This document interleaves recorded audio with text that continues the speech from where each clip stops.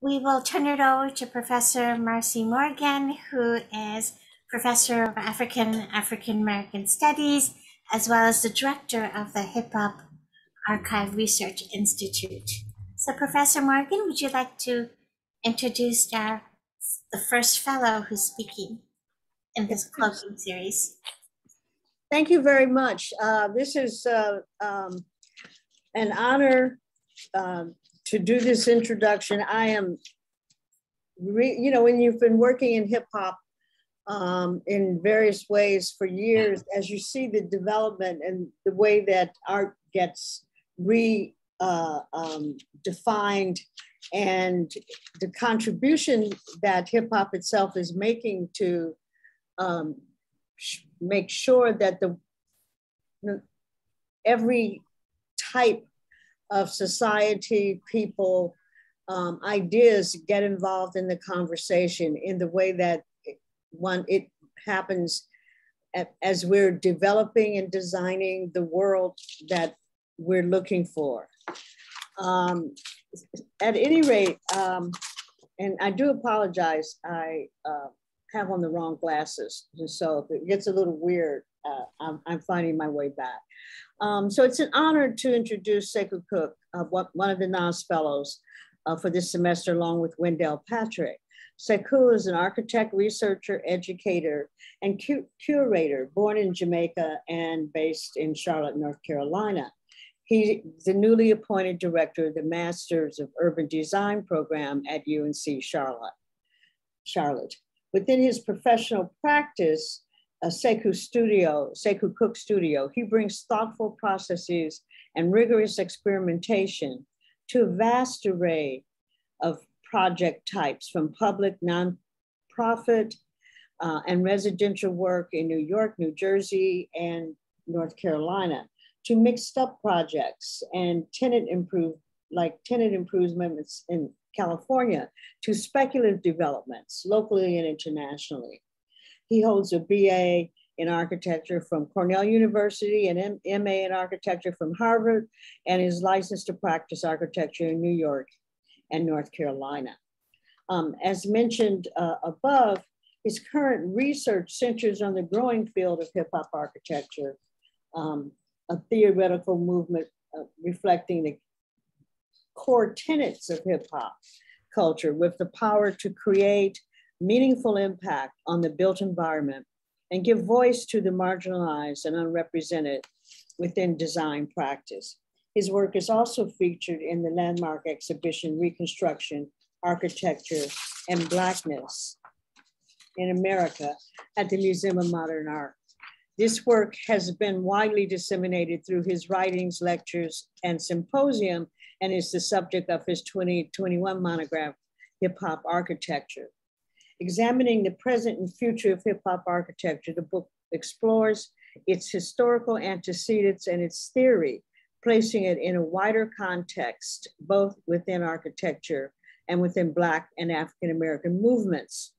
Throughout, the work is illustrated with inspirational case studies of architectural projects and creative practices, and interspersed with individuals and interviews with key architects, designers, and academics in the field.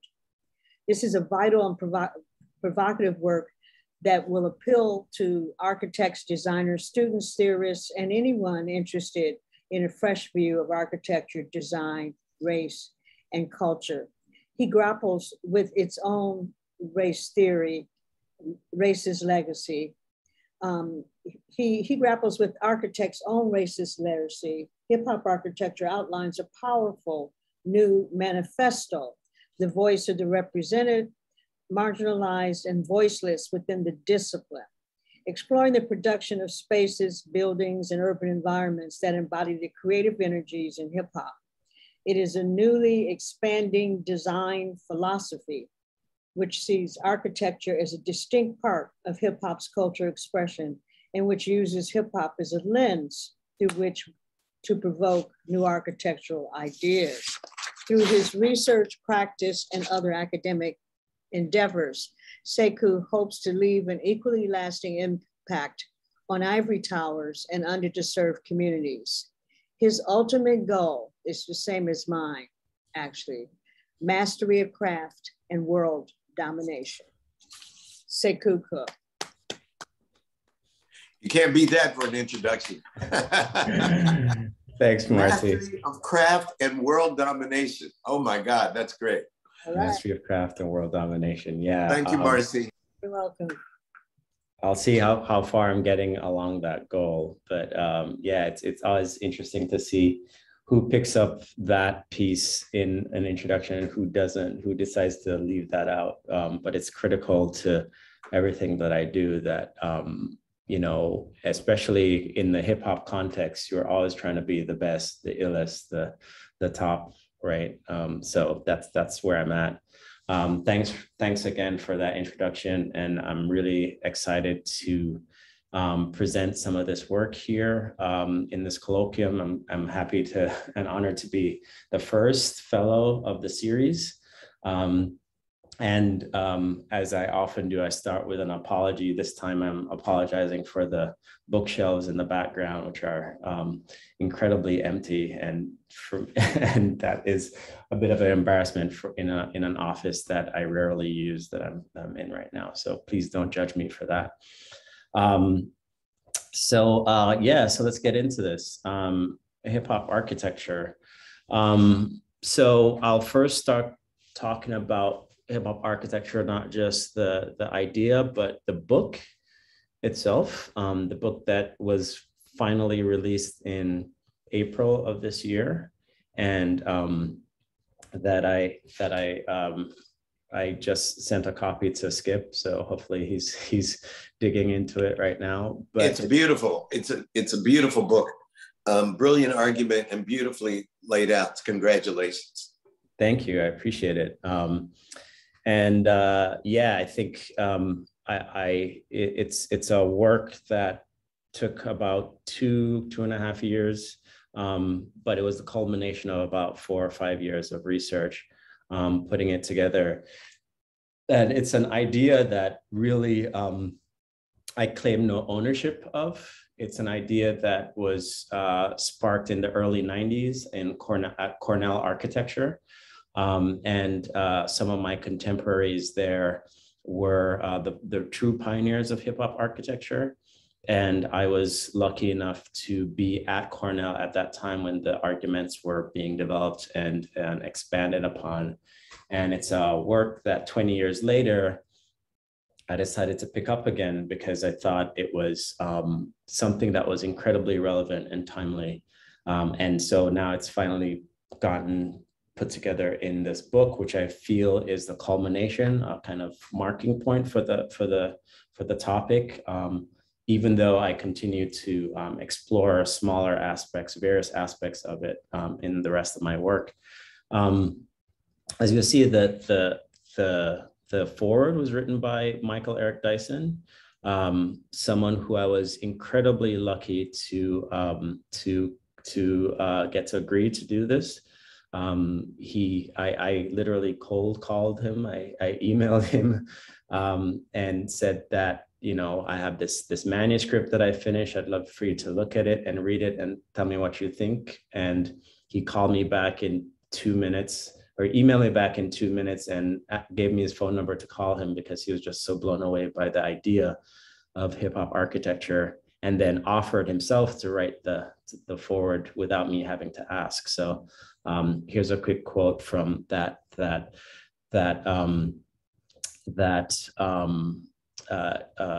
foreword that he wrote, and he wrote over 1,000 words, which was really, really quite generous of him. But I'll take you through the kind of structure of the book a bit to give a grounding of what the topic is about. And I'll also then talk about the research work that I'm going to be doing here, or doing for this entire year. That's looking at an aspect of it, the technology aspect of it. So the project I'm working on is called 3D Turntables Remix, which is an expansion of a project that I'd worked on a few years back. So the book is broken up into 4 volumes. each of which have a series of sections or tracks. So these are small essays that are part of that make up the larger volume. And then interspersed between those are a series of interludes. So it's really, I really wanted the feel of a kind of album, a kind of musical piece that's being put together. And also take some cues from Kendrick Lamar's Damn album, which has a similar red, black, and white, and all the uppercase letters and the periods at the end of each of the tracks. The first piece is a disclaimer, and this is the disclaimer that I said was really fueled by the anger I felt after Skip got arrested in front of his own house, trying to get into his own house in Cambridge. And it starts, I'll just read the first paragraph.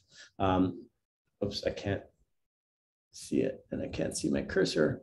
Can't see my cursor, and I can't see the thing. How do I do this without disrupting everything?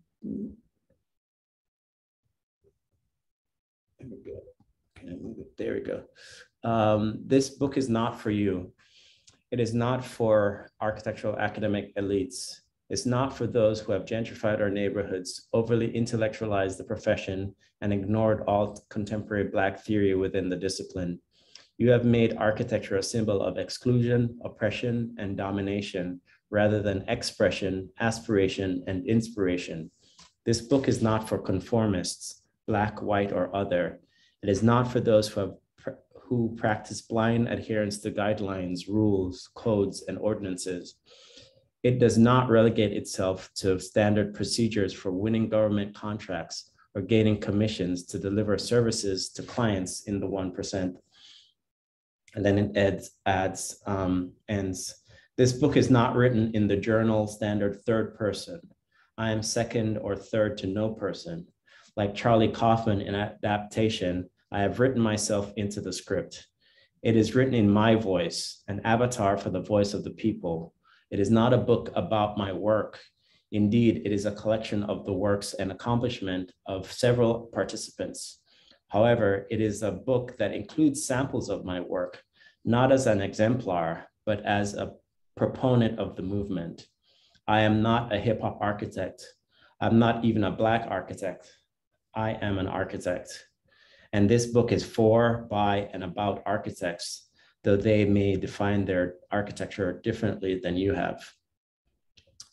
And interspersed within here, you'll see some of these blank quotes, because getting the rights to copy lyrics in a book is incredibly complicated.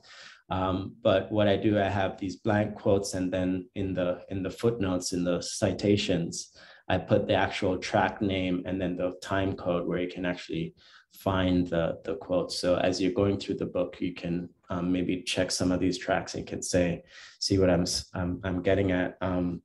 This one quote from Nas is from one of his more recent albums, where it says, you want me to sound like everything on the top 40. I'm not for you. You're not for me. So, and the second volume is where most of the theory is laid out around hip hop architecture, the history and theory of the subject, as I say, and you can see some of these tracks here. And there are tracks that are about gender, about race, about commodification of hip hop, grids and griot, which is a reference to the gridded nature of architectural products, as juxtaposed against the West African griot, who's a figure that kind of exists outside of the lines. And then, and that's actually the topic of the same name of the piece that I just did in the Chicago Architecture Biennial that I'll show very quickly later on. And then technology is the piece that I'll expand on before we get too far on. But it starts out with legitimacy and then authenticity. So these arguments about like what is authentically hip hop are parallel to what is authentically architecture, and finding authenticity within both worlds is also likened to the double consciousness of the Bois that we spoke about last week in the opening colloquium. In this chapter, I also get at the definition of what hip hop architecture is. It's something that I had been avoiding for a long time. I've been really resistant to defining what hip hop architecture is, because that gets to something where if it can be named, then it can be owned and it can be replicated or appropriated. So I basically started, if we understand hip hop as not just a musical genre, but its entire culture, and we accept that architecture really should be about people. It should be about reflecting the social consciousness of what people have or people have done, then we realize that architecture of hip hop is not only possible, but necessary. And the kind of Reader's Digest version of that definition was the title of this one piece where I was pressed to give a definition. And I basically said it was hip hop culture in built form. So whatever you can take from the culture and turn it into the built environment, that is exactly what hip hop architecture is. And then in the book, not only do I insert these pieces of quotes from hip hop tracks or from films, I also have transcripts of different conversations, public conversations that have been had about hip hop architecture in lectures or symposia that I've put on. So here's an example of conversation between Taya Wynn, Craig Wilkins, Andres Hernandez. These are people who have been thinking about and talking about and even writing about hip hop architecture for some time. The third volume is really where we get into the work, where we get into how people have speculated on what hip hop architecture might actually look like. So for anywhere from students to academics to practitioners to theorists. And then that's broken down into different subcategories of just about the form, the image, the process, and then how that ultimately comes down to identity and space and urbanism being a part of how that work is manifested. And of course, that urbanism is, that chapter probably has a big role in, it played a big role in getting me the position that I have right now. So, you know, it varies from work from architects collaborating with graffiti artists, like this design for a pavilion by the European graffiti artist Zeds and the Dutch firm Mauer United Architects. Or work like this is in Chattanooga, Tennessee, where an alleyway was activated by this simple line that could be seen as the graffiti writer's hand, and amplifying some of the graffiti that was already in the alley, but making it three-dimensional and occupiable. To work by architects who are drawing through not just a singular drawing in architecture, but then having that layered with many other notations and signs, and then image and graffiti. So layering is a process that shows up quite a lot in hip hop architecture. To work by Theaster Gates, who many of you may know is an artist and a kind of public advocate in Chicago. This is a work that he actually did in the UK, where he used leftover scavenged pieces to take over this church that had been bombed out in World War II. To works by students. This is a work by a thesis student in UC Berkeley just a couple of years ago, who did his thesis on hip hop and architecture, and imagining how that all gets three-dimensionalized in terms of space and programming and use of space, but also the form of the building itself. And then work by students of mine that I've had over the years. This is a class that I ran in 2016 in Washington, DC. And so students are using tools and techniques that we use in architecture school for diagramming and understanding and analyzing something. And now they're using that to break down the hip hop track here. It's Planet Rock by Africa Bambaataa, and all the different samples that were used, and making that graphic. As soon as you make it graphic, then it can be a tool for creating other graphic environments, physical environments.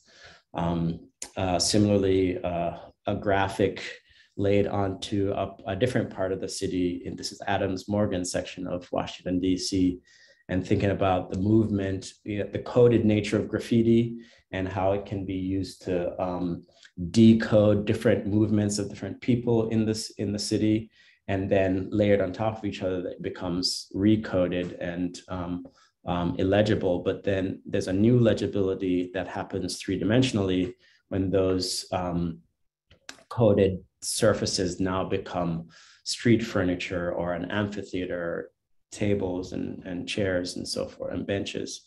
And then the fourth volume is where I look at different speculations, tangents, and things that may be related to hip hop and architecture, but aren't exactly hip hop and architecture.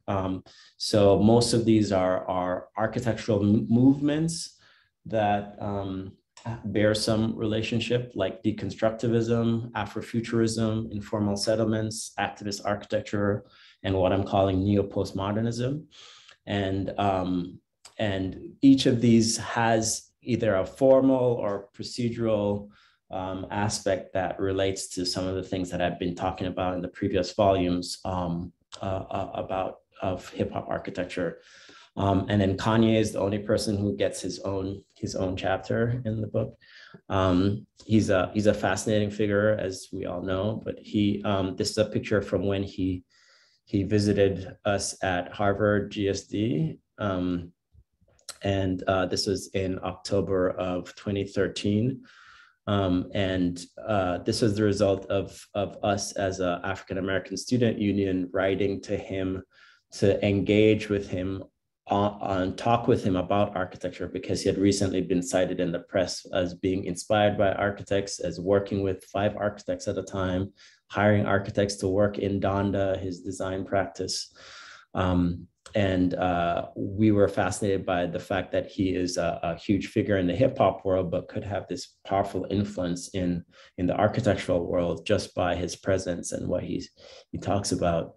And the chapter goes on to talk about how he actually operates, not dissimilarly to some of the principles of large architecture firms, where he directs the projects without having to actually engage in the design, the physical drawing or the physical imaging of these spaces. But he's heavily involved in all of these processes, just like an architect would be.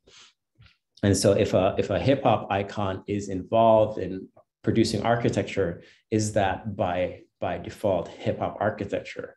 This is one of the open questions that's in the book.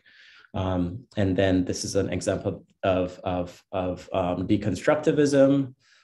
This is a building that's quite famous by Frank Gehry in Bilbao in Spain, but it's also the backdrop of a music video, a Jermaine Dupri and Mariah Carey music video.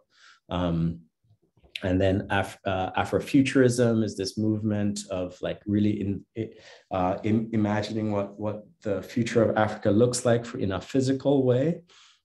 This is an image from a show at MoMA by Boris Isaac Kingeles. And if you're imagining, if you've seen Black Panther and you saw the images of Wakanda, that's a really great embodiment of what Afrofuturism looks like in the architectural world. And then informal settlements, or informal settlements, part of that chapter is about this project where the architect basically designs half of the project and allows the people to then fill in the rest of the project themselves.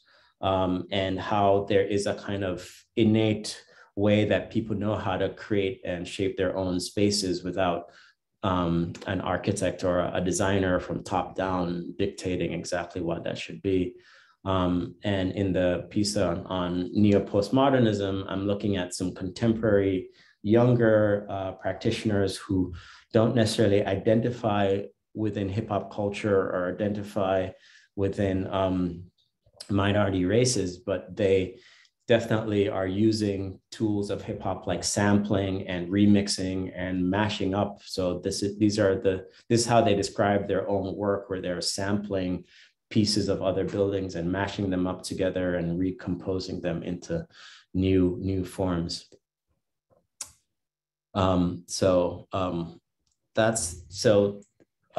Humanizing architectural technology is the beginning of some of that, extrapolating in the technology section of the book, where I'm looking at the DJ as really the first hackers of technology, right? The hip hop DJ. And this whole research starts with this quote from Harry Allen that who, someone is a colleague of mine now who I've been talking to for a few years. Actually, just before he was also named a Nas HipHop Fellow a few years ago. So you should all be really familiar with him. But he talks about hip hop humanizes technology and makes it tactile. And I'm really interested in this power of hip hop to make technology tactile. And just by taking technology and making it do stuff that it isn't supposed to do. So this is the premise that I start out in understanding hip hop technology.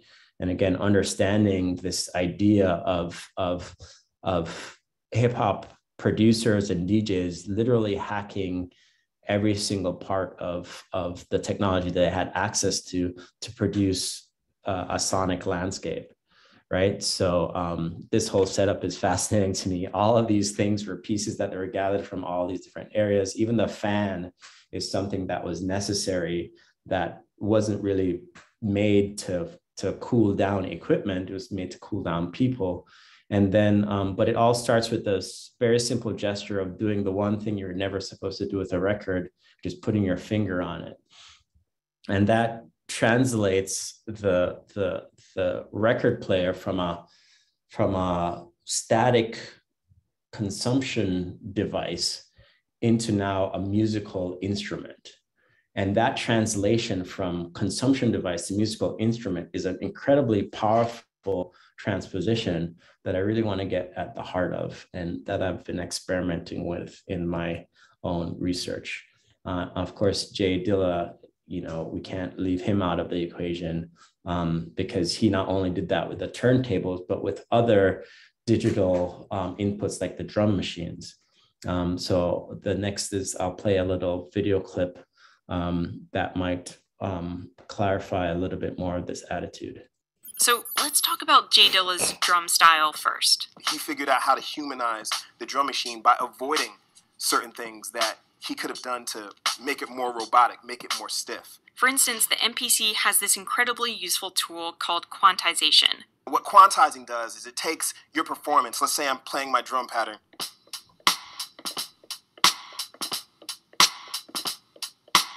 And when I'm playing it, sometimes it's a little ahead, it's a little bit behind. If your kick drums are off by a little bit, quantization snaps them in place. And so a lot of producers, they use quantize, not as a crutch, but they just weren't thinking about not using it. And so Dilla was like, yeah, I'm just going to turn this off. The result is a discography full of incredibly off-kilter drums.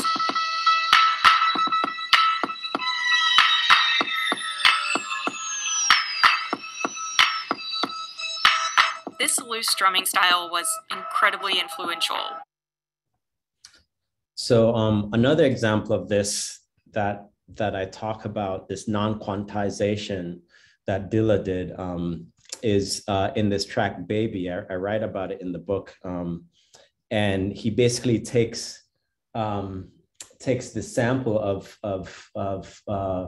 this Motown group saying maybe, and makes it sound like baby, and then it's kind of behind, it's kind of chopped up in different ways. So maybe you can listen to it and pick out just the word baby and see how it shows up.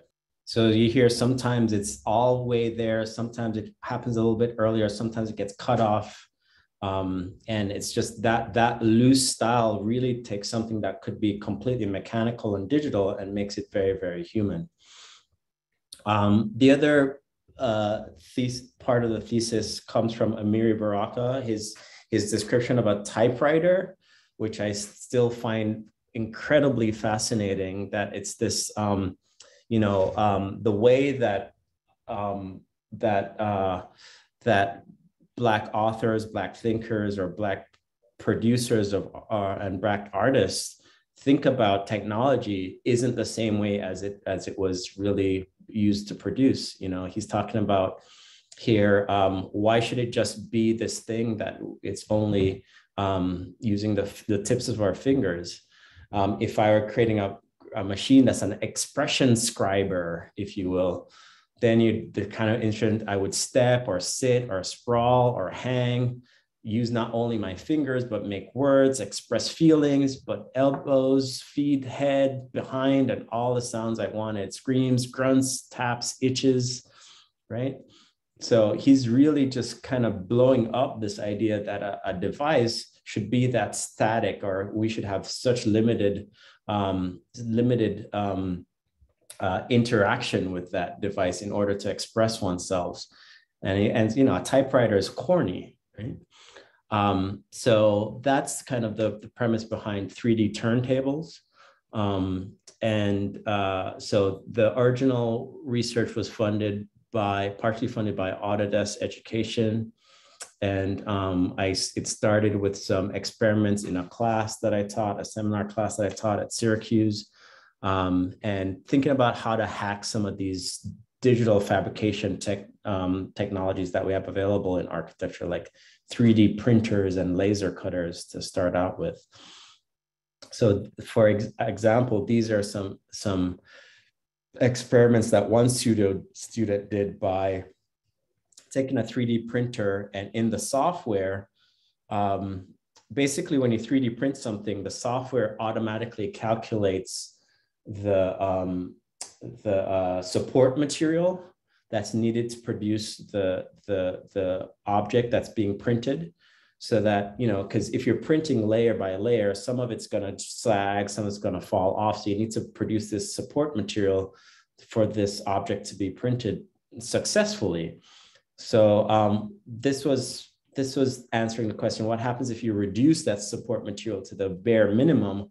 What do you get? So you get these things that are really rough, really irregular, you get these wispy things. We're also using a very cheap 3D printer to amplify some of the most basic qualities of it.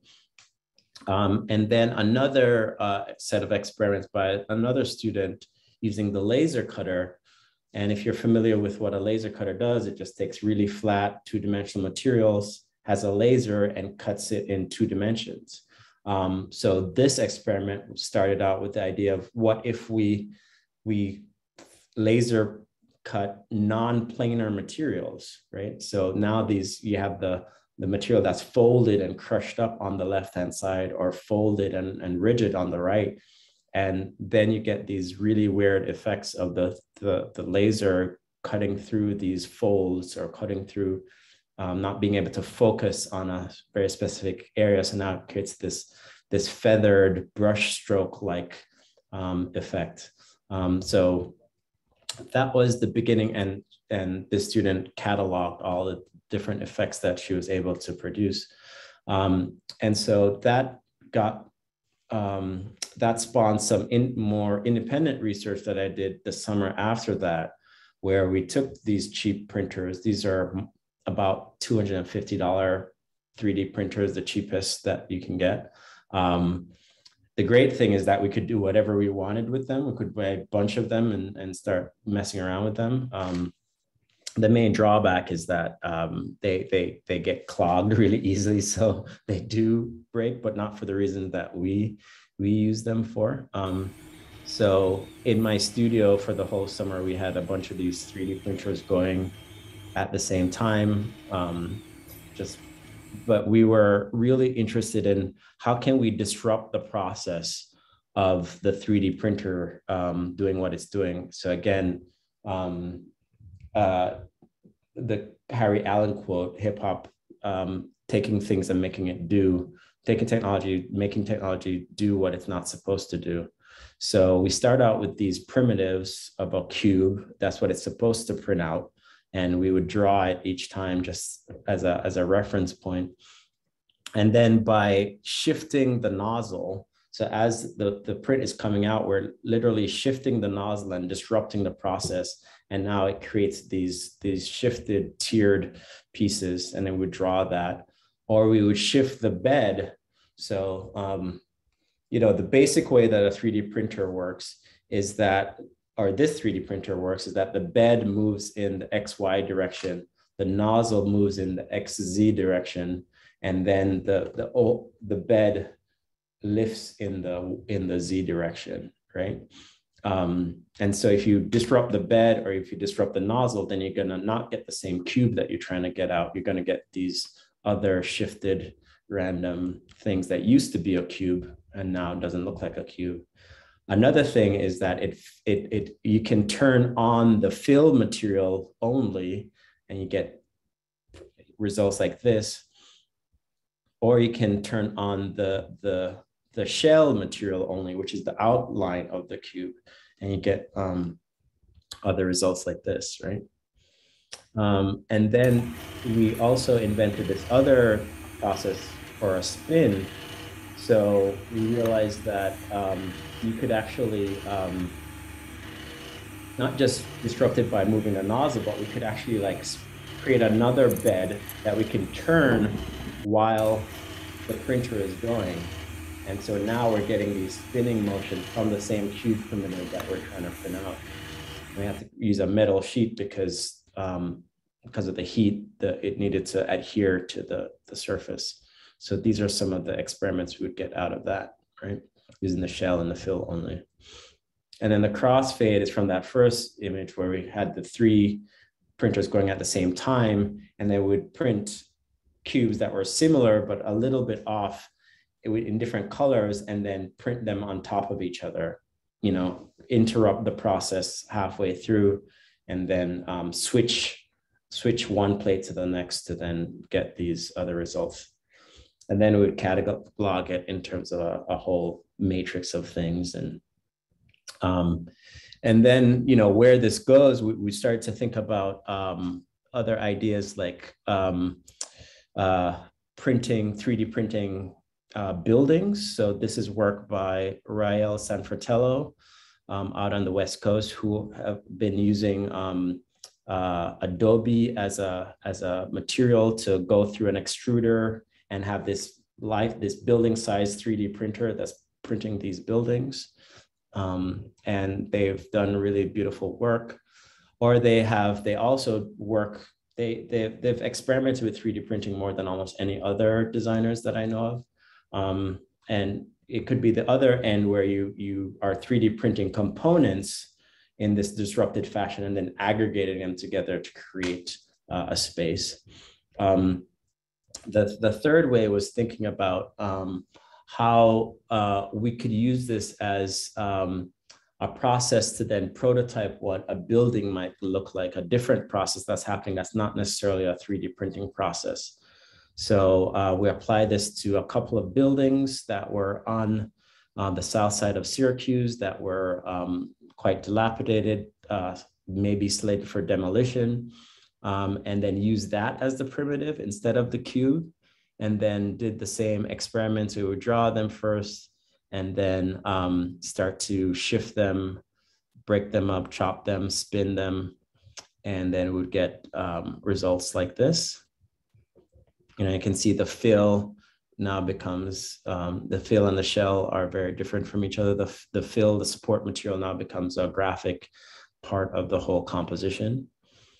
And so, yeah, these are some of the printed experiments that we get out of that.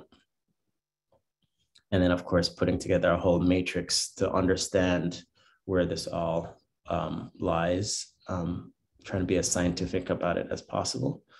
And then using some of the stories, the historical photographs, as this thing that gets revealed when you shift and cut and slice. Because part of the thing that happens when a DJ is doing their mixing, they're really revealing pieces of musical history that may have been lost, or samples that people may have forgotten that they want to bring back. So these are some of the images of the proposal, and it's kind of seen as a way of demolishing a building in a performative way. So the demolition is now a performance that becomes a temporary asset to a community as it's coming down.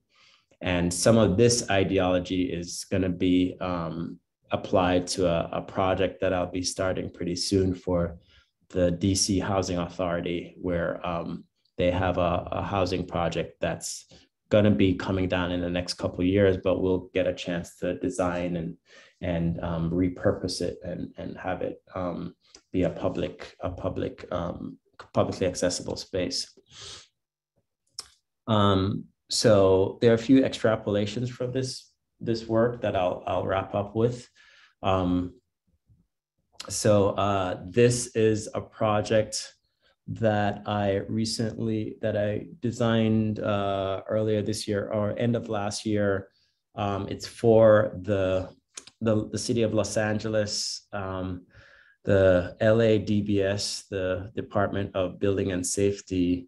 They started a program where they're designing ADUs, which are accessory dwelling units. So in a way to densify Los Angeles, they basically got rid of single family zoning, which means that every lot that has a single family house on it can have a secondary lot in the back or in the side to have as an accessory unit that people can rent out or occupy in different ways. And they created a program, a standard plan program, where designers would have one plan that's been that they've designed that can be replicated multiple times. So it's kind of shortening the approval process. So this plan gets approved by the city, and then someone can purchase the plan and then build it. It's been on the market since the spring, and I think I just sold the first one. And interestingly enough, it's being sold to Tunji Balogun, who's just got announced as the new CEO of Def Jam Records. So it'd be an interesting connection between the work that he's doing and building this project. But you can see it's formally, the process isn't the same. It's just thick construction. It's regular construction, but the formal language of it is similar to that other project that I just showed. And then this project is similar in terms of its process, even though the use is very different. This is the project that I just completed in Chicago for the Chicago Architecture Biennial. So it's just a site, an empty site that is owned by and being used by a local community organization. And yeah, so there's this existing shipping container that's there that they have been using to store bicycles. And then I bring a second identical shipping container that got chopped up into different pieces, but now becomes, in its open state, becomes a space for benches, for planter beds, for performances, and for additional storage and for retail. So this is just a couple of quick images of the final piece as it looks on the site that we can talk about separately. And then some of the work was, I had a residence that started a couple years ago with the Autodesk Build space in Boston, but obviously that had been closed down for over a year, and I won't be traveling to Boston for this fellowship, but I was very interested in using some of their robotics there. But I'll be using some similar facilities that we have here in Charlotte. We don't have the massive 3D printer, that orange cube that's in the bottom left, but we do have some robot arms that we can use. And so this is the last image, which is really the place where I'll talk about the work in progress, the kind of speculations of the things that I want to experiment with, and I've started experimenting with this semester, this year. So first off, we're going to replicate some of the previous experiments with the 3D printer, and another experiment with a laser cutter, and think about other places, other soft spots in some of these production processes where we can hack, where we can use it in a way that it's not supposed to be used, and think about the kind of spaces and architectures that can be created from that. But then this is a secondary experiment, which I'm kind of excited about. It's something that I've been thinking about for a number of years, but hadn't really had the space and time to explore it until now. So thinking about the interface between analog inputs and digital outputs, so that we can think about so Arduino technology is something that's really quite fascinating that I'm just learning about now. And it's a way of having analog inputs to create digital outputs through these robotic technological pieces. So through the Arduino technology, I want to hack that to allow for turntables, so turntable movements to then feed into the computer to then produce one of these three different products. So either within the computer space, the digital space in the center there, manipulating three-dimensional spaces through our three-dimensional modeling program. So the turntables and the equalizer and the slide are literally in real time transforming the digital space that's on the screen, right? That's the goal of the project. The second tangent to the top is a much more developed version of that, where you're not just transforming the digital space on the screen, but you would have an actual space that then is on hydraulics of some sort, and the inputs are controlling the hydraulics that would actually change the shape and nature of that space as you are live mixing it. And there are different kinds of inputs that could control that. And then the bottom part is a robot arm. And so imagine a turntable being the thing that's controlling a robot arm that can then produce different kind of physical or spatial things in the world. So these are really early ideas and things that I'm hoping to get deeper into this year. So that's where I'm at. Thanks. Wow, Sekou, bravo. Thank you. Gee whiz, you're brilliant, man. That means a lot coming from you, Skip. No, I'm serious. That's just fascinating. Dwight, looking at some of those buildings, I felt like I'd stepped into a three-dimensional version of Sun Ra.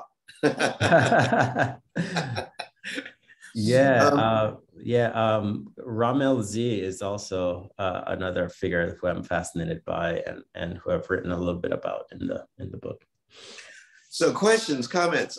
As I said to Sekou, we're co-hosting a big conference on eugenics, and Harvard has a deep and nefarious connection to the history of eugenics in America. So I have to be online at 1. So when I disappear, believe me, it's not out of lack of interest in this presentation. So I apologize in advance to everyone, like I apologize to Sekou.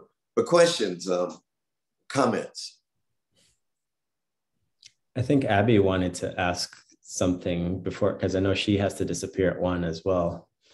No, I didn't want to add. It was fascinating. And we actually, the Kingalas piece that you showed, or the exhibition that you showed, in our first exhibition at the Cooper Gallery, his work was really central to it, and kind of the entire exhibition radiated out from that, and this idea of the African city. So, but congratulations, it was great work. And I do have to leave, you're right.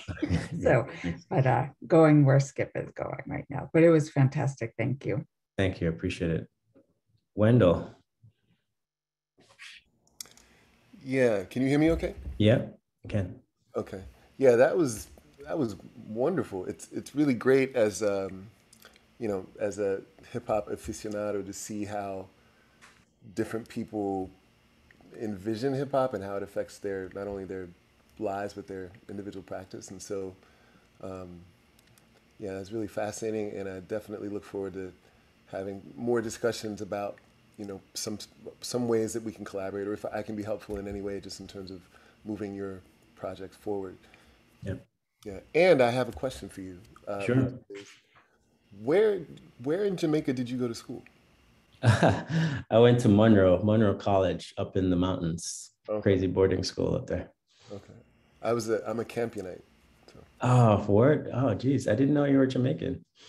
Yep. Half Jamaican, half Trinidadian. Oh, wow. See, so we have to have the two Jamaicans in the as the hip hop scholar. But the relationship between Jamaica and hip hop culture is something that I've been fascinated by as well for a long time. And I touch on it a little bit in the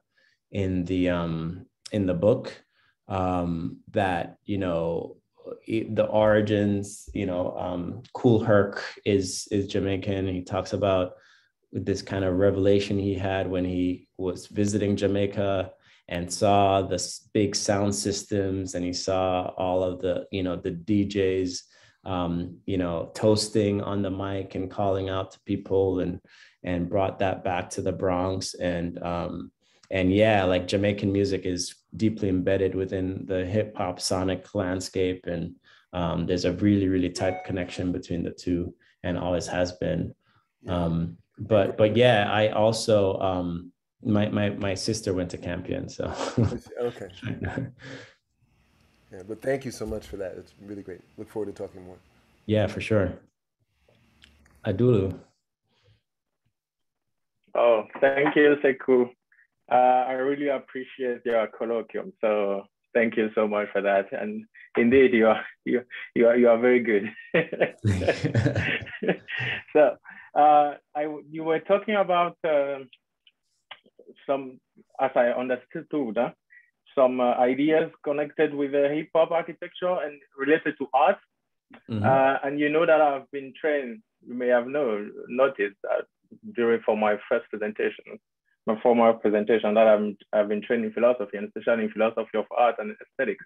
So this was very fascinating for me and very interesting. I would like to, as a philosopher, I'm interested in the most theoretical aspects of people's work. So I would like to draw you back, if you want to, some of the theoretical aspects of what you did. So first of all, I would like to have some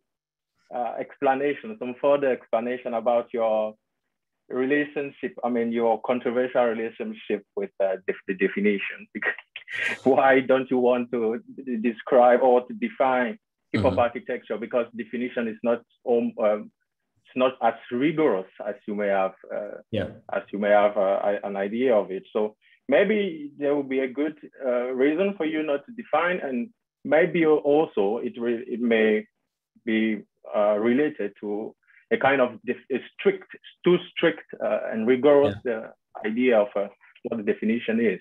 As you pointed, you have been able at least to define it in some sense, so that you can define without being so rigorous, without being so strict. And I would like to elaborate a little bit about this controversial relation. So that's the first point.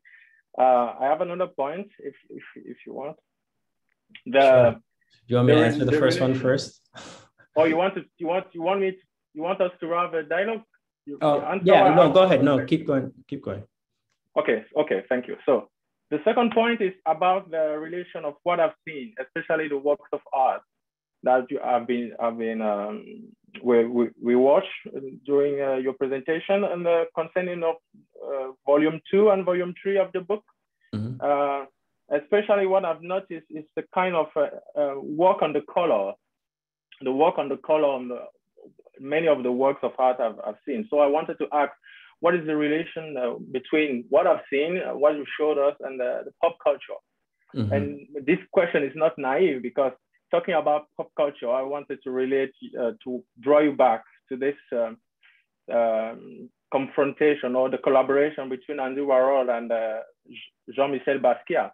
It is very idea of the commodification you have been trying to criticize, if I got you right. Yeah. So what are your, how is this work, the work you showed us and your personal research connected to this idea of pop culture? I have been able to figure it out. Mm-hmm. And by asking a question of pop culture, as I'm saying, this is not a naive question, because it relates with another concept you have been raising since we started all the colloquium. Mm-hmm. It's this question of authenticity. Mm-hmm. And talking about authenticity, I don't know if you are aware of the work of Boussi Boulaga. He's a famous Cameroonian philosopher. He died a couple of years ago, and he said that our future, and I'm quoting, is not to be situated in the past of the other.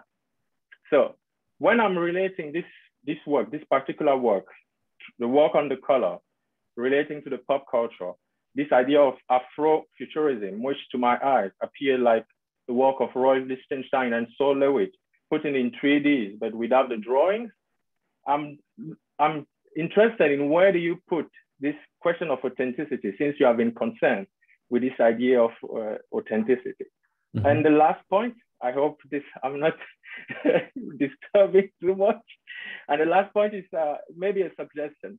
I don't know if you're aware of the work of Agnès Guéraud. He's a French philosopher.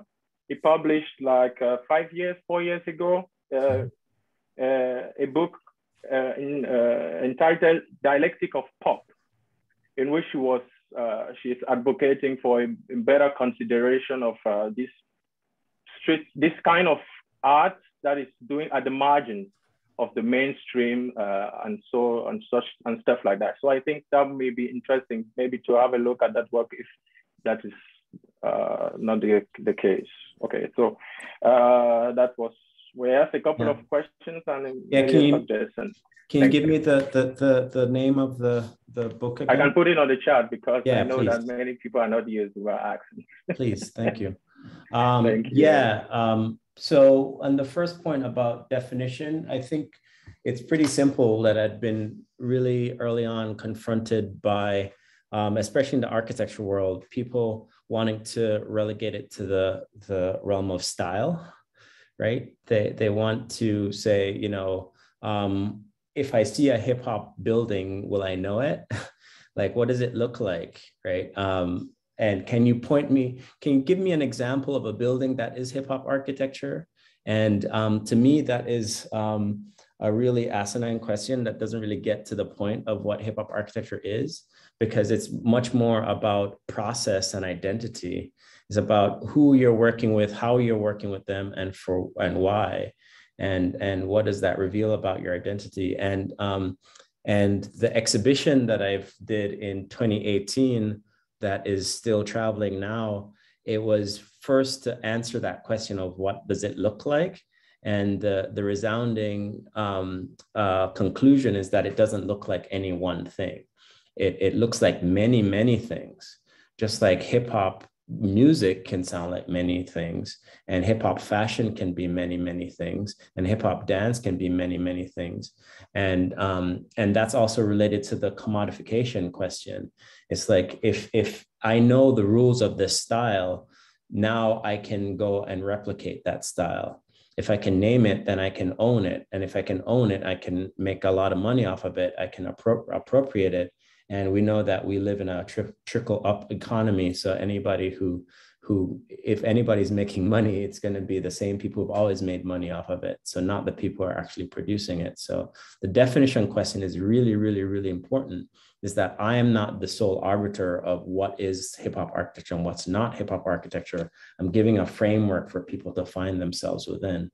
So people want to know, you know, like I come across these people sometimes where it's like, yeah, I'm an architect and I do Tudor houses. Like, how the fuck can you do Tudor houses? You're not a Tudor, right? You're replicating what you think a Tudor house looks like using contemporary materials that have nothing to do with the Tudors whatsoever, right? It's like, I don't want anybody to just say, okay, this is hip hop architecture. Now I'm going to go out and produce something. It's ridiculous. So, and then the second point about the pop culture, I think this process is definitely deeply embedded within pop culture. And in the chapter on commodity, I talk about how, you know, the relationship between hip hop and capitalism, and how you know, hip hop has always been really invested in the capitalist model, but operating within it in a different kind of way, right? So understanding that that it's using capitalist models to completely subvert the notion of capitalism, and creating commodities out of things that shouldn't be commodities, and then at the same time being commodified in ways that are not super useful or helpful. But each time it gets commodified, it changes itself, it redefines itself and becomes something else. So hip hop has always been on the cutting edge of pop culture, always been defining itself in many ways and redefining itself. So yeah, like I'm also fascinated by the Basquiat and Andy Warhol conversation, because that gets at the heart of this commodification of pop culture. The color in the project, I don't know if it relates as much to pop culture. I think color is expressive. Color is about identity, and color may have more to do with affect than with a kind of pre-calculated determinism of what color should be and how it should be used. Yeah, and then authenticity. So I think one can be authentic and still be commodified if you know that your authenticity doesn't depend on being commodified, right? I think people sell themselves in ways that where they understand that what I'm selling is a version, a kind of caricature of myself, but I can still maintain myself. Which is why, you know, Trisha Rose talks about all the names of all the rappers that rappers take on, and you know, it's always like big this or supreme this, or you know, that king and that queen, and it's like these grandiose images that they're creating of themselves, where they know that they're not that person. It's like but they're still authentic, right? There's still an authenticity to be had within there. And yeah, the last point, I'll definitely look up that philosopher. Sure. Thanks. Hope I hit all of that. Catherine. Sure, thanks. And Kate works just fine. I'm also quaking in my boots, you know, tremoring at your multidisciplinary brilliance. It was such an amazing moment to get to know your work. So thank you for sharing it in such a sort of wide-ranging way, both the published work and the work that's coming down the pike. And thank you also for like reminding us of the moral stakes in play in acts of definition as claims to empowerment. I wondered a lot about the part of your talk where you're talking about hip hop technology as tactile. Partly just coming from sort of STS and kind of its field. I was curious if you could riff What is for a STS? Sorry. Science, Technology, and Society. It's a sort of interdisciplinary subfield. And there's a lot of work. Okay, well, I guess that was sort of my question. I was wondering if you were familiar sort of with some of the work that's been done on music technology in that field. It's a field that I don't think always takes race very seriously. And I think that there would be much you could contribute to conversations in this field. I'm happy to like send some citations separately. But one of the things one of the points you were sort of taking up was this, it's framed for that field as sort of users and the fact that users matter, and the sort of tinkering and the sort of complexity of use and reuse and appropriation for alternative uses and stuff like that has been taken up really productively in scholarship on technology, kind of in science, but especially for you, technology in Africa. And I could share some citations there as well. Clapperton Mavunga at MIT might be an interesting sort of person to kind of read around. He theorizes the use of technology in Africa and kind of its capaciousness in ways that I think are potentially interesting or productive for you if you wanted to kind of link in with some of those conversations. Not that you need to have an amazing project, but it resonated with me so much from the work that's going on, the conversations being had in STS in Africa against a kind of STS that's coming from a kind of global north. And happy to share sites or just hear you think about those concepts or problems if you feel like you're up to it. Yeah, for sure. I'd love to hear as much about that as possible and see and put some of it on my reading list. Yeah, the relationship between technology and sociology, I think, is critical to the project. Like how people use and adapt technology is critical, and the racial component to that as well, like how different peoples respond to technology in different ways, or even like a few years ago, there was this thing about the racist like hand washing machines. Like it wouldn't pick up black skin, it would only pick up white skin. And it's like there's a kind of default nature of how we approach almost everything in this country, that, you know, whiteness as a kind of default, or Kodak film kind of being calibrated towards whiteness and not really being able to represent blackness in any clear way. Those are smaller technological things, but I'm much more interested in how it's used and how it can be adapted and how it can, and its very adaptation as a signifier of cultural, imperatives, right?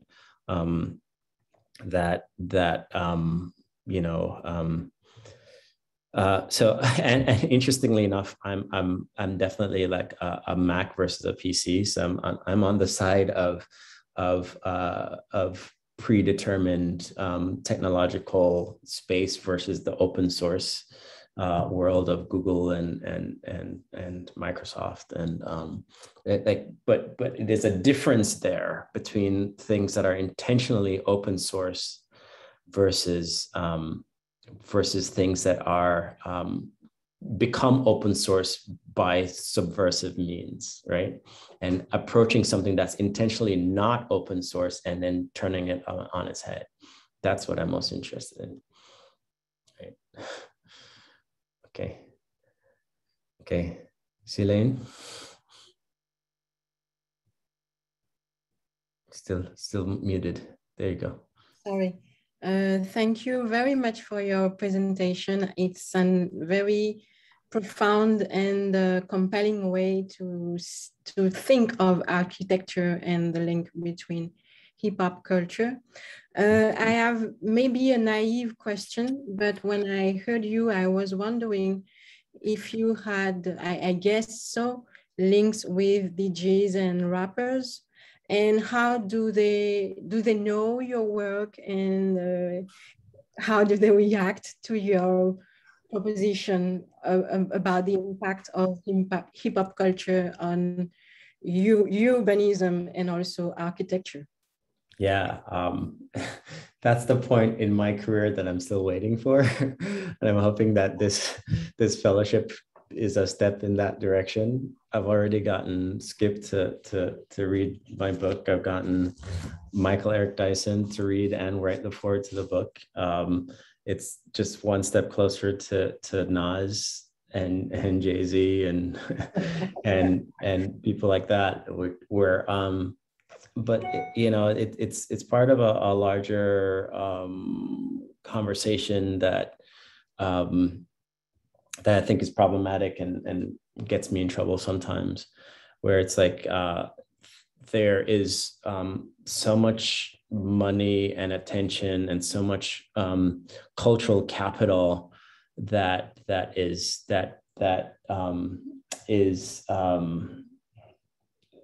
that's controlled by people in the hip hop world. And I'll probably also put professional athletes in that space, because their criticism is the criticism that comes their way is constantly like, what are you doing for the people? What are you doing for the spaces where you came from? How are you helping?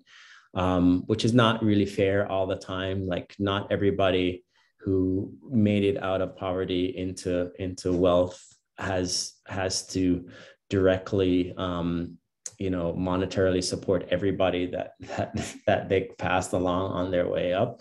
And I'm sure they are philanthropic in many, many ways. But when it comes to design, I think there's such a power in terms of who you hire. This is not who you're donating money to or who your charitable causes are. It's like, there's like this aspiration for really cheap, really bad European architecture, because and I don't blame them for that. That's what they're programmed to like. That's what they're programmed to think, right? It's like, you grow up in the slums and you see the big mansion down the road, down the way. It's like, that's what I want to get to. That's what I want to get at. So the idea that there could be a completely different perspective of architecture that actually reflects your own ideals, your own ways of thinking, that's completely new. Like doing this this ADU for Tunji is potentially a really powerful thing. Like, he didn't pick the white box version of the ADU. He picked the one that was about hip hop. He's like, yes, this is the one that I want to commission. This is the one that I want to build. And that could be potentially an inroads into more spaces, within Def Jam and within whoever else it comes along. But yeah, like, and I've had, ways of getting, I've had like 1 degree of separation to Kanye for many, many years, but it's never been more than just that. And I'm just hoping to get the book in Nas's hands since I have a fellowship that bears his name. So we'll see. Yeah. Tadiwa. Hi, thank you so much. This is so fascinating. And I was curious to hear a little bit more about the intergenerational aspects of your work. I thought it was fascinating that you started this like in the 90s at Cornell, having those conversations, and then you returned to it. And there seems to be a lot of like your students' presentations as well. And so there seems to be a politics with like the concept of the loose style that I think would lend itself well to having intergenerational conversations or collaborations that are not as hierarchical as thinking about like a tradition where the hip hop architecture starts at point X. So I was just curious if there are like very different styles with different generations, or if there've been interesting intergenerational collaborations that you've had. And also, I guess I was interested in the intergenerational question because your presentation had more emphasis on like turntables and that sort of iconic technology. And each, you know, I mean, I'm just thinking about how I fucked up my like record player 2 seconds ago because I have no idea how to use it. So there's different like emotional connotations and things like that with technologies for different generations in terms of like how if they have a nostalgic relationship to it or a more like immediate relationship to it, and how they like play with the technology and that kind of stuff. So I was just curious in your project, what your experience has been with students or with kind of older practitioners. Yeah, I think at the heart of that question is the reality that I'm kind of stuck in the 90s. Like my entire, you know, most of my hip hop kind of grounding is between 1994 and 2006, right? And I think most people have a kind of era of hip hop that they more identify with than others. And yeah, it's a way of grounding yourself. But yeah, in terms of the question of intergenerationality, I think that's another kind of caveat or flavor to hip hop architecture that I haven't yet been able to really bring into the work. Because for many years, you know, people who get it really immediately are saying that, oh, okay, so what about different regions, you know, Southern hip hop and West Coast hip hop and, you know, Texas, whatever is happening down there is very different from this East Coast rap stuff. And it's very different. Or the idea that the technology, the turntablism is something that's kind of in a bucket that's different from what contemporary producers do. Or if you just look at Wendell's setup, like he's, you know, there's a whole, you know, treasure trove of technological, like analog and digital technologies that produce music now. That's very different from turntablism. And then there's like the global aspect of it, like hip hop in Korea is very different than hip hop in South Africa or Brazil or Germany. And yeah, and I think some of those questions can start to be answered later. I think right now it was really very important for me to get the book out because okay, this is ground zero, right? This is the establishing moment. This is how we start. And then from here, we can get to these other pieces that we can get to. So yeah, the intergenerational aspect is really, really interesting to me that, you know, the stuff from when hip hop first started to be recorded in like 79, 80, to the stuff in the early 90s, to the stuff in the 2000s, to right now, it's all very, very, very different. But we're still talking about the musical genre and not the cultural phenomenon. So the cultural phenomenon has gone through different transformations as well. So I'm more interested in how that has changed and how the music has changed, and the music is kind of a marker of those cultural transitions. But again, that's like another project that's you know, later on maybe. Thanks. Jim, I think, was next. Thanks, Sekou. That was really good. Can you hear me? Yep. Oh, good. That really was very enjoyable and really got me thinking about a lot of different things. And I won't promise not to ask you about all of them because I could go on for a long time, as my students can attest. But you know, I guess it's a cultural historian in me, but I was wondering how you see your work, and not only just your work, but you know, what your idea of a hip hop architecture, how you see it also relating to earlier forms of Black public art, even Black architecture, someone like Max Bond, who was also trying to think about some of the issues that you were thinking about even in the 60s, in 70s, you know, sort of as just before hip hop or as hip hop was growing, or something like the Wall of Respect, which was in Chicago, which was kind of like a guerrilla thing, right? They didn't ask the owner, they did it. They talked to the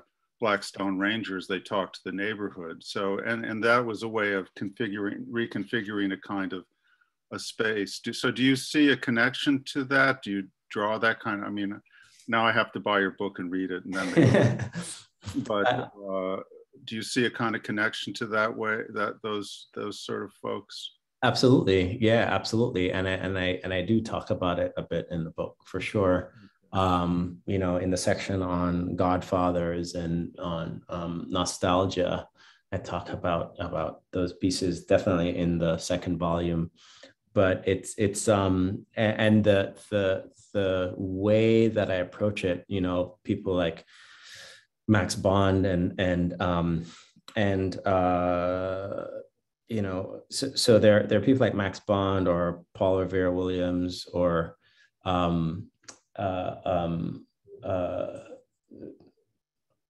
Harry Cobb, who were like really leading architects who happened to be Black and who were doing really good work for a long time and distinguished themselves as successful architects, despite the fact that they were Black, who were not especially seeking Blackness in their design.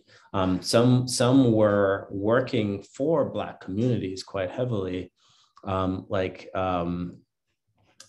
God, I'm forgetting his name, who did a lot of work in DC housing, but you know, but the work itself, the design framework, was not our surrounding Blackness, right? It was really, from one point of view, working on contemporary interpretations of European styles of architecture, but doing it well and doing it for Black communities, which is one thing. And then there are others like David Hughes and Jack Travis, who've literally been trying to find Blackness within architecture and define Blackness in architecture. And they've done it through trying to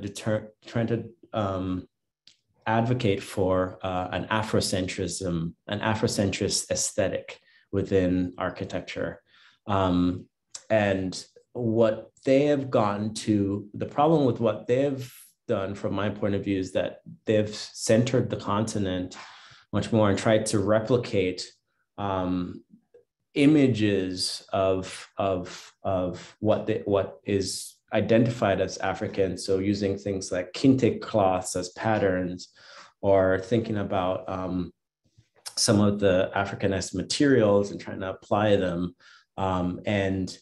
Yeah, there is maybe an Afrocentric image that we can identify with popular culture, but it's really an American, it's like seen through an American lens. It's like an American lens of what Africa, the continent, is, which is really, really, we all know in this room how diverse Africa is as a place, probably the most diverse place on earth, right?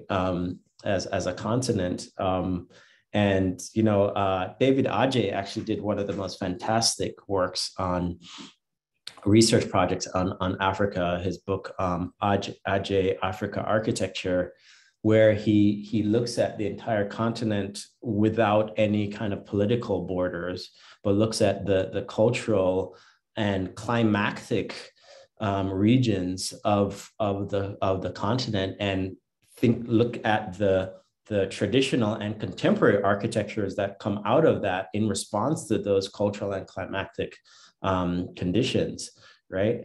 And how I position myself in that is that hip hop is one of the most authentically American products, right? And it's a product of this hybrid condition that is these African slaves coming to this continent, having to deal with all these different things, all the realities of oppression and of housing, public housing and public schools and prisons and all of that. Like, it's all wrapped up in hip hop culture. So hip hop is this very, very American thing that has in its bones, it has the seeds of an artistic expression that is very, very singular. And that's what I'm tapping into with hip hop architecture. That's not just something that we're looking at replicating European models in a very good way for Black communities, or replicating an image of what we think Africa should look like and bringing it to the United States, but we're actually taking the things that are already embedded within our culture and expressing them architecturally. Okay. All right, Marcy, I think you get the last question. And you're still muted. Muted. You're still muted, Marcy. Now you get to hear all the bells and whistles. Ah, I lost my image. What did I do? There you go. You know, this has really been, you know, one of these moments where you see things come together. And I really appreciate the depth and length you've gone through to talk about what you're doing and how that work really is opening up all sorts of doors and ideas and lights coming in, and just the whole notion that it reaffirms the power of the dream in a way, you know, and the imagination, and how powerful it is to, when you grow up with walls of respect, for example, in Chicago, as a kid, and as you travel throughout and the country, you don't even have to do the world, you realize what was going on there in relation to other spaces and places. And so you learn about murals coming out of Mexico.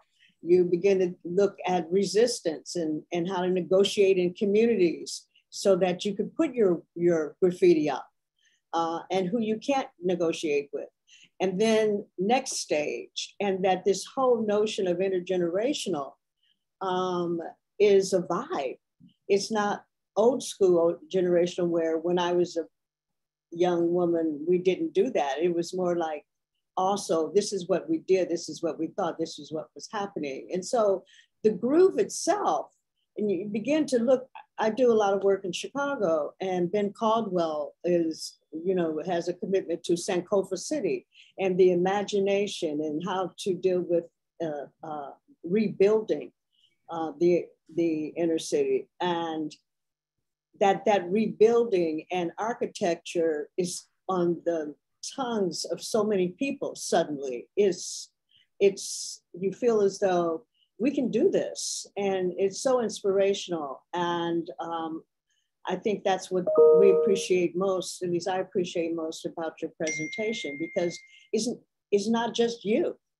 You know, there's a whole crew of people who are like going for the same kinds of ideas. Yep. that you can tap into, that you can talk to, belong, and you know, grow. And trying not to use too many hip hop expressions and phrases, but I think really we really appreciate spending this early afternoon, and hopefully we'll have time for more discussions throughout the semester and opportunities. So I wasn't told that I would be closing out anything. I didn't step on anyone's foot here, but just, you know, for me and Hari and proud NAS fellows, you know, welcome. Thank you. Thank you. I appreciate it.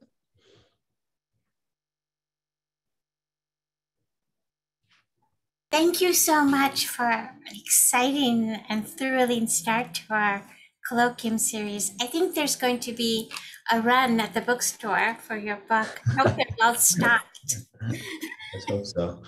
And we look forward to following your projects, the ones you've kind of suggested during your talk, and others as they continue. I think both Kate and Michael have their hands up. Is that true? Or is it Jim? No, they were applauding, I think. Oh, I saw.